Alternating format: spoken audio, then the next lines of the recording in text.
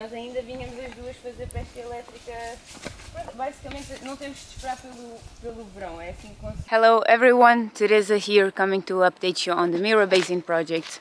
This is a large-scale restoration project that Mossy has set out to start in the dry south of Portugal, in the Mediterranean biome, which is at great risk of desertification. And indeed, I have come today to the Mira River, which is the backbone of the Mira Basin. And I can see that the river is completely dry, which is something I wasn't expecting, to be honest, because it's late autumn and it hasn't been the worst year of rains that we have witnessed in Portugal lately. And yeah, this is a main Portuguese river that is just not flowing, and it is very disturbing.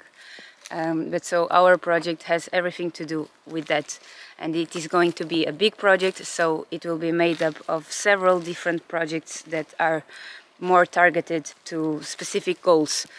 One of those is the Rewilding abandoned eucalyptus plantations. That is the first project that we have launched, and I will tell you what have we been up to start that project. But I am also going to introduce you our second new project here, which will be all about safeguarding the endemic freshwater fish species of the Mira Basin. Now, if you're not familiar with the Rewilding abandoned eucalyptus plantations project yet, I really recommend you to read its project page or even watch the project discussion video or the last two vlogs from the Mira Basin, where we have explained a bit more in depth the rationale behind this project. We will start the field work this winter of taking down eucalyptus trees. We are setting up a field team, and we have decided to work with a small local company called Pronativa, who is specialized in low-impact forestry. These guys have come to the land already to test out the arborism techniques that they want to use to help us take down the eucalyptus trees without them landing, for example, on a cork oak tree. So by using ropes we can do a controlled fall of the tree. And the reason why we did this test, it's because it was important for us to estimate the time needed and the budget for this big operation, because we need to manage wisely the investment from Mossy Earth members, and this is going to be a big operation, and there is a lot of variables here, so it was an attempt to have a more accurate estimate, also to realize some details about the field work. Cost effectiveness plays an important part in this project, because a big goal of ours here is to make this project scalable, and so for that it has to be economically viable. And so we are also looking into some forest machines that we can use to make this work more efficient, because just with manpower there are some tasks that are really difficult or would take lots of time and even more budget.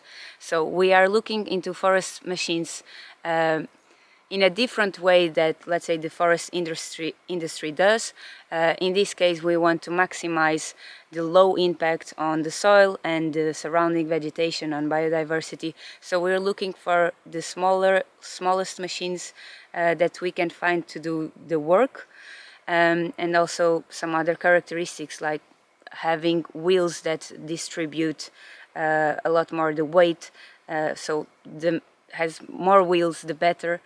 Yeah, we are looking into forwarder machines in the first place, because it's very impossible for us to transport the heavy logs of eucalyptus from their cutting place to the shipping place, so where they will be loaded onto a truck for us to sell the wood, and the revenue from this wood will help us cover the project expenses. So it's another way to make the project economically viable.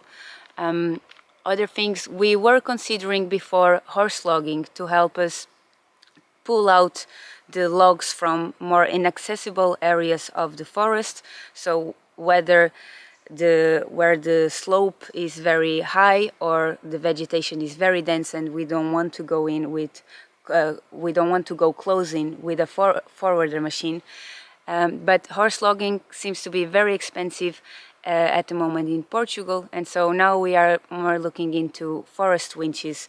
Has a very very good alternative solution for this particular problem. Next, we are also looking into wood chippers because we need to shred the leftover branches and foliage from the taken down eucalyptus trees so that we don't leave them in the forest there as a fire hazard, and instead we can leave them as a mulch cover to the soil, which will be actually nice. So very soon we will come to you with the decisions that we have made. We'll introduce our nerdy machines and our field team too, I'm hoping.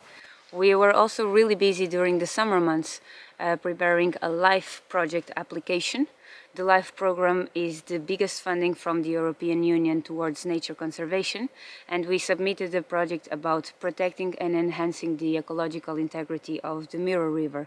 So it is a lot about ecological restoration of the riparian galleries along the River Mira. So for example, here you can see how they are.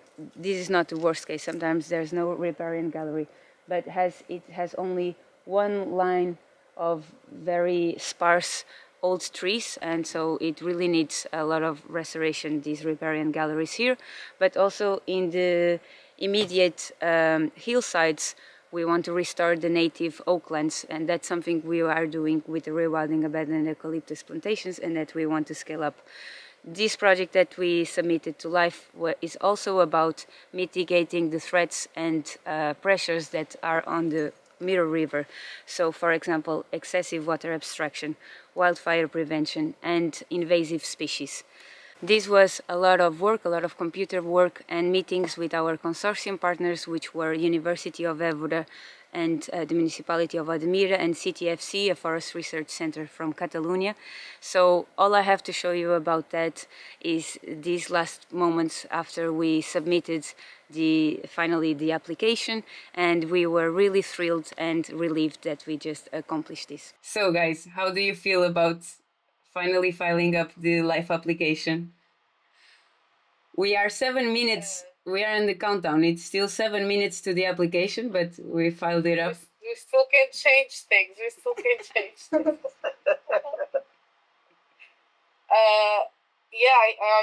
feel like it was a learning experience, and we grew a lot. Especially, it was a good exercise to kind of put together the whole program into a concise and very complex application. We learned a lot. We made great relationships with partners, and I think we did an amazing job. And we are very, very tired, and we just want to sleep now. I think that's exactly. I have a fewer words version of it, which is sleepy but proud of the documents that we put together. Which and excited about actually going over the things you've been writing about, because the more we looked into it to write this application, the more I was like, this all makes so much sense. Like, you really have to do this. You just have to look at it. So I found a bit of water now. It's a shallow but long pool of water, and this is a good place to tell you about why are we doing a fish conservation project. So there are 2 endemic freshwater fish species in the Mira Basin that are critically endangered at the moment. They are really at risk of extinction, and I think you can see why from everything I've shown you so far, and yet the rest of the river being dry and not flowing. Those species are the Mira-chub, Squalius torgalensis, and the Southwestern arch-mouthed nase, Iberochondrostoma almacai. They are both small cyprinids that need running freshwater currents and feed mostly on macroinvertebrates.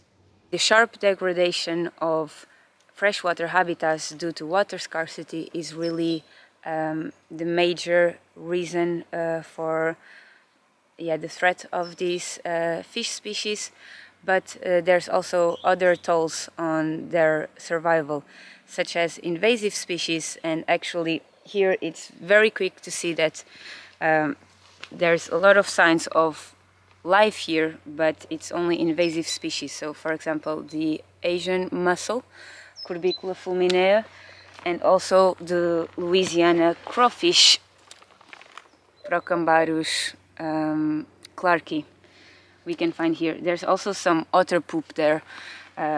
There has been a substitution in the otters feeding. They no longer can eat these freshwater fishes, which used to be the main base for their feeding, but they have found a substitute in these invasive species of the Louisiana crawfish, for example. But these fishes are still here, they are still surviving, and we really want to secure a future for them. So we are setting up the most complete project that we can think of for safeguarding the species' future, and this will be based on 5 main components, and I am gonna tell you about them as we are starting just the first one, which is getting a full assessment of the species distribution, the state of their actual populations, and also on their habitat. So monitoring is always part of Mossy Earth's projects, but in this case is actually it's a first survey because we have been gathering all the information possible and available, but there is not very recent data on the abundance and distribution of these fish species. So we will start with eDNA analysis, actually a multi-species eDNA analysis, not only of these 2 species, but also other native and invasive species. So we have a good picture of what is happening in the freshwater habitats of this hydrographic basin. This is something we are planning to do in the spring when the environmental conditions are a bit better for this kind of analysis.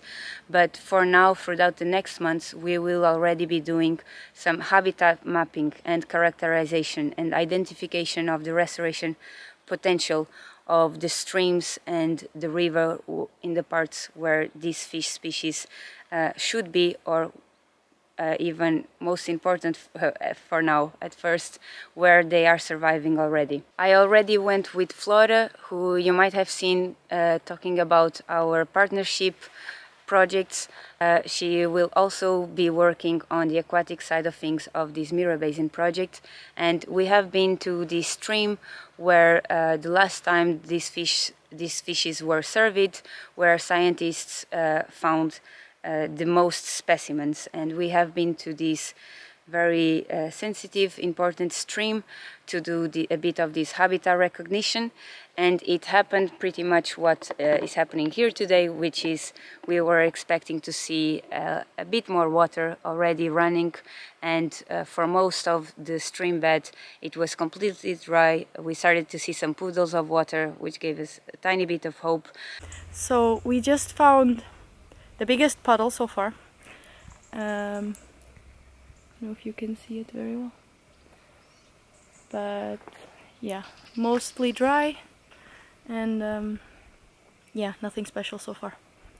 But by the end of the walk we actually arrived to a 500-meter long pool, and a bit deep too, that we still have to come back and check out how it continues. We still have to finish the recognition of that stream, but for example that place gives us hope that we can come there and do the eDNA map analysis, and further down do a fish survey with actually fishing techniques, so that we can evaluate about the state of the population there and what will make sense for us to do. So monitoring and habitat restoration are 2 main components of this project. Another important bit will be an ex-situ reproduction program. We know this has happened already in the past, and in other years there has been the release of a few hundred individuals to increase the wild populations, since in very dry years they really diminish, and this is something that we want to secure for the future. We are looking into this, but this is also a big part of the project. But this will still need some more time to be deployed. Next, we want to raise awareness. We want to make these fish species famous in the local community. we'll do a public campaign, but we will also go to schools and bring the kids to the river and streams to really see the fishes with their own eyes. And we also want to talk with the fishing community. Finally, but not least, we need to do a program on controlling invasive species. And this is really gonna become a whole project of its own, which we will tell you more about very soon, because there are a lot of invasive species, and yeah, we need to do a very complete program on this. So these are some of the activities that you can look forward to see on this new fish conservation project. And I want to end with another bit of good news. We have finally gotten a long-awaited license for us to collect seeds of riparian tree species. This is an ash tree, and that's another thing that I am doing here today by the Mira River, which is collecting seeds of these native riparian tree species such as the ash or alder. This news means that we can finally start our native plant nursery that will support all the restoration works that I've been telling you about in this vlog. And if you are interested in plant nurseries, stay in tune for the next vlog. I'll probably bring you more news on that. And yeah, thank you for everyone who is supporting our work.